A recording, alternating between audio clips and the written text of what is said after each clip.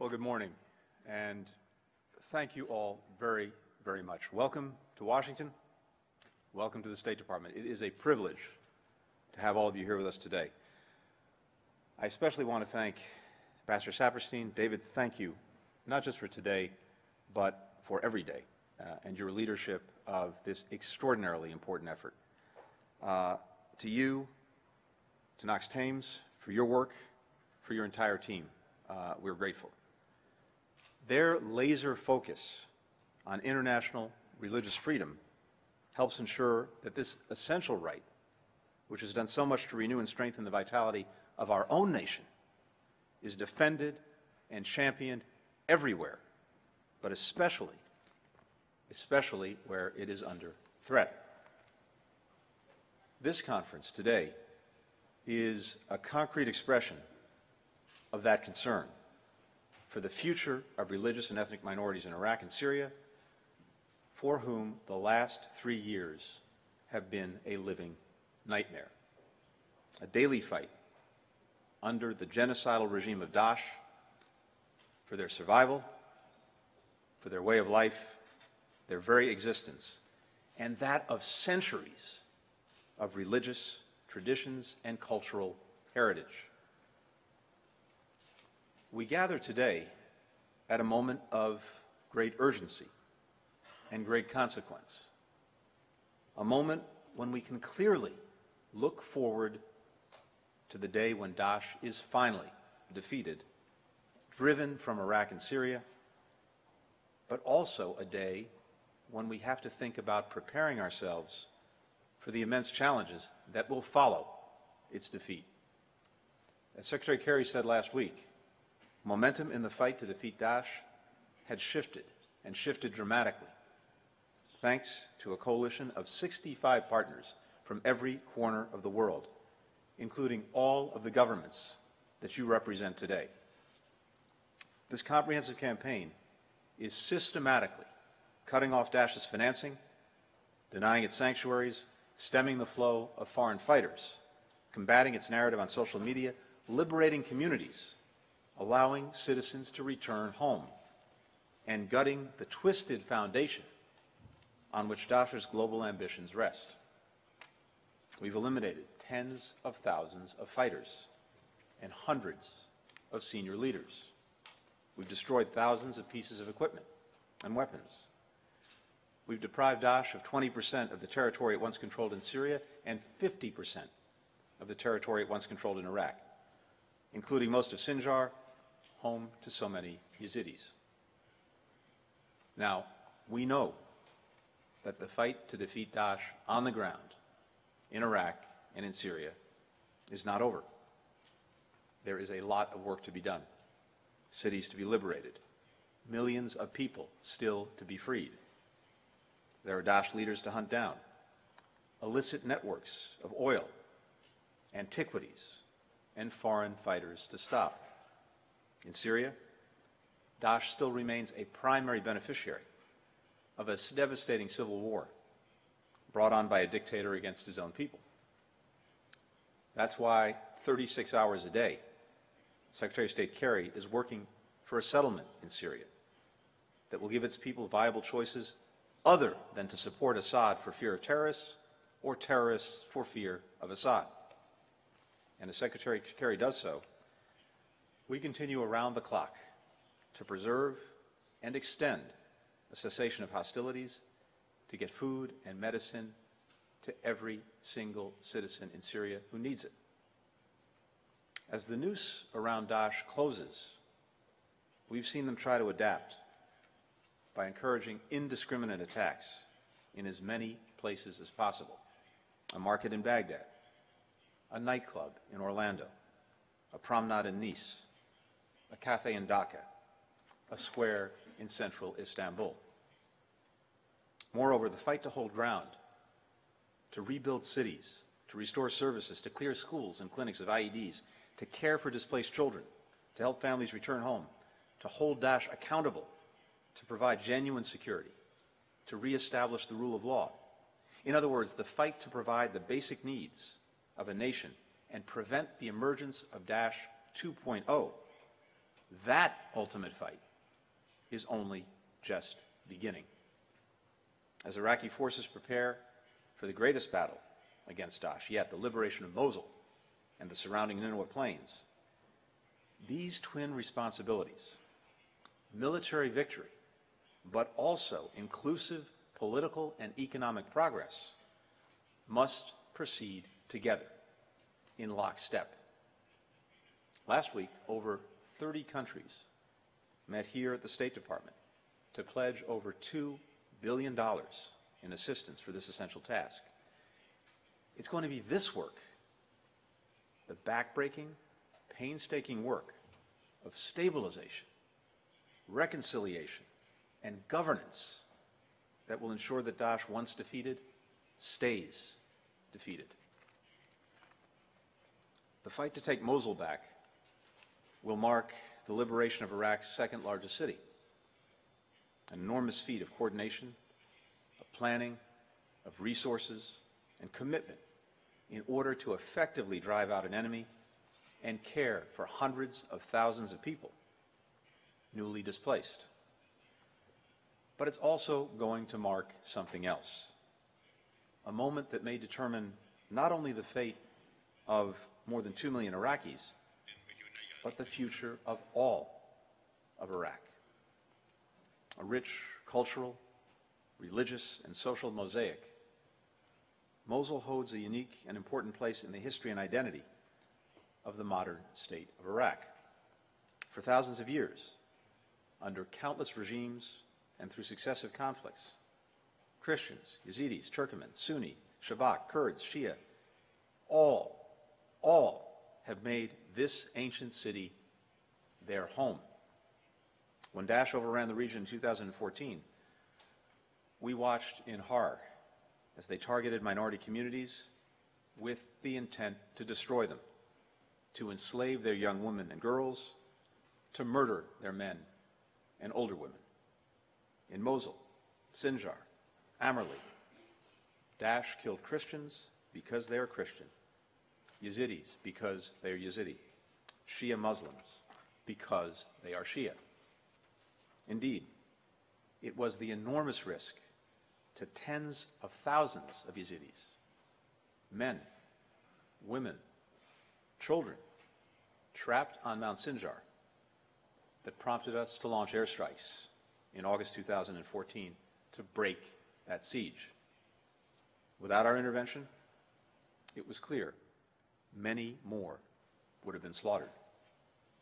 Daesh has not only killed, they've sought to erase the identity of those that they've killed, to supplant centuries of culture and history with their own ideology of nihilism and murder. Church bells that had rung in Mosul for more than 1,600 years went silent. The tomb of Jonah in Mosul was bombed. Shia shrines and mosques in Tal Afar were destroyed. In Dar Mar-Elia, St. Elijah's Monastery, the oldest in Iraq, was reduced to rubble on the plains of Nineveh. It was in this region, the cradle of civilization, that the roots of humankind first came together. Roots that bind us not only to our ancestors, but to each other. The heritage of Iraq represents so much more than just physical antiquities, important as they are. Iraq's heritage is also the cultural infrastructure of pluralism and diversity. Today, intense violence and terror has so badly frayed these roots that there's a real risk that minority communities that lived and survived and even thrived together for centuries will vanish entirely from the region, tearing apart whatever remains of the social fabric of Iraq. Fragile, beleaguered, widely displaced, these communities do not want to leave their homelands in Iraq. But without concrete steps to address the needs and aspirations of all Iraqis, simmering ethno-sectarian divisions may erupt.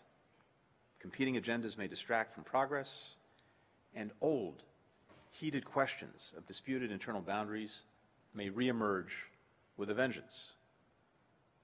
As Iraqi and coalition forces plan for the liberation of Mosul, the challenge of protecting the nation's minority communities will become intrinsically linked and tied with charting the nation's political future.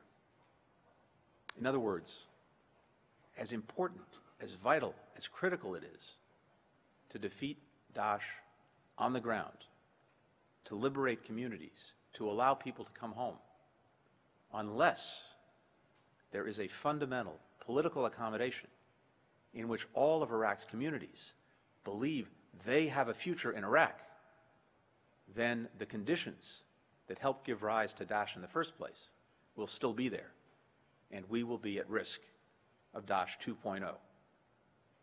For Iraq's future, for the future of the region, indeed, for the future of the civilized world, we cannot allow that to happen. You cannot allow that to happen. All Iraqis, be they Sunni, Shia, Kurd, Christian, or any other, have to be convinced that the state that they've been asked to fight for, the state they've been asked to remain a part of, will stand up for their rights and their equities, that they can advance their interests more effectively as citizens of a united Iraq than as supplicants of other regional powers or members of isolated competitive blocs in a fractured and weakened state. Now, none of us are blind to the incredible challenges of this vision. Years of polarizing leadership in Iraq have not made credible, effective political reform easy. Yet Prime Minister Abadi has taken steps in the right direction, laying the foundation for national reconciliation and decentralization as a means of giving different ethnic and religious groups growing autonomy, growing control over their own affairs and their resources. After decades of dictatorship, all ethnicities and religions need to feel that they are represented by the nation that they call home. Ultimately, only the people of Iraq can make this future possible.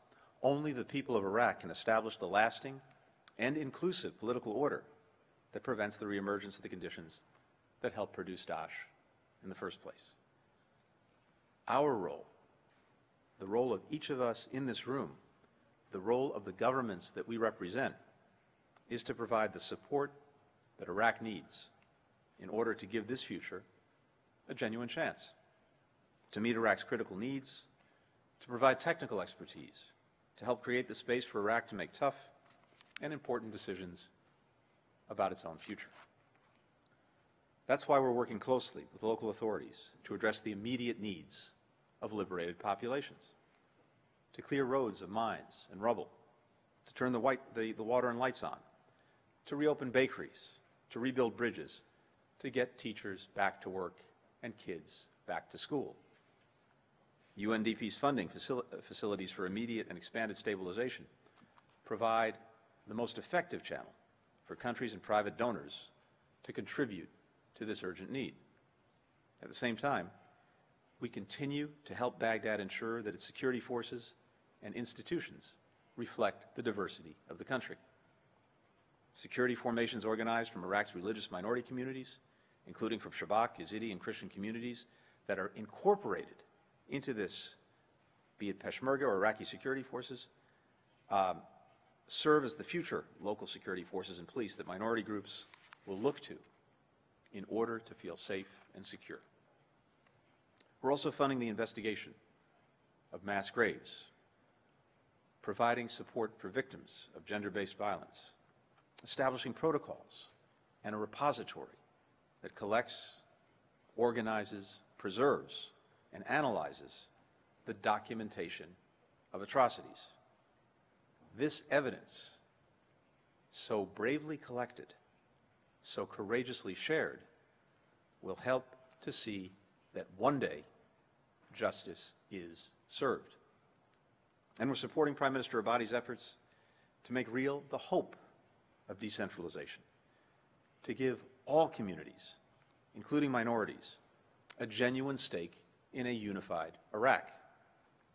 These efforts have already showed great promise in Anbar and Salah ad-Din, where the Prime Minister has empowered governors to lead planning for stabilization and eventual reconstruction of Ramadi and Tikrit. Finally, in parallel with the Iraqi government's formal efforts to empower its minority communities by decentralizing power down to the provincial level, we also need to find ways to support the long-term repair and rebuilding of social ties, intercommunal relations, basic trust among neighborhoods ravaged by violence. The events of recent years have stressed, if not broken, the social fabric of Iraq. It's stretched certainly to the breaking point, if it hasn't broken, resulting in fear, distrust, enmity between communities who until recently lived together in peace. Alongside steps to address the basic quality of life challenges that are so often the source of social tension, corruption, access to basic services, employment, we must also facilitate channels of dialogue, communication, and trust among the communities within Iraq's civil society. Without these efforts, there will be an iron ceiling on what Iraq can achieve and the guarantee of security that it can provide. So, we come together at a time of extraordinary import and challenge, but also a time when some around the world seem to be suddenly debating the value proposition of diversity and inclusion. We see it in the desire of populations to turn inward and to pull up the drawbridge so that their neighbors and the rest of the world somehow can't get in. We hear it in the calls to build walls and turn away families seeking refuge from war. Yet those who seek to find fault or danger in our differences misjudge an essential and universal truth about humankind. Tolerance, respect, inclusion, these are not sources of weakness. These are not sources of vulnerability or insecurity. To the contrary, they constitute our greatest reservoir of strength and stability. The United States, as all of you know, is not immune to these debates. Sometimes we too slip from our pursuit of what we call a more perfect union. But we've always thrived when we find our way back to our own North Star, when we cherish and protect the rich diversity of our nation while honoring our common humanity. You know, 50 or 100 years ago, if you asked the experts, what constitutes the wealth of a nation? How do you define it? I think the answer you'd get would be some combination of, well, it's the size of the country, its population, its landmass, its abundance of natural resources, the strength of its military. And of course, all of these things still matter greatly. We in the United States are blessed with many of them. But what we know now, is that in the 21st century, the true wealth of a nation is defined by its human resources and by the ability of a country to maximize their potential, to allow them to build, to invent, to create, to excel. Countries that unleash that potential, no matter where they are on those other definitions of wealth, countries that invest in the health, in the prosperity, in the security, in the diversity of their societies will thrive in the 21st century. That is the wealth of nations today. That is the future. And with your assistance, we can help Iraqis make possible that future for their communities, for their country. Thank you very, very much.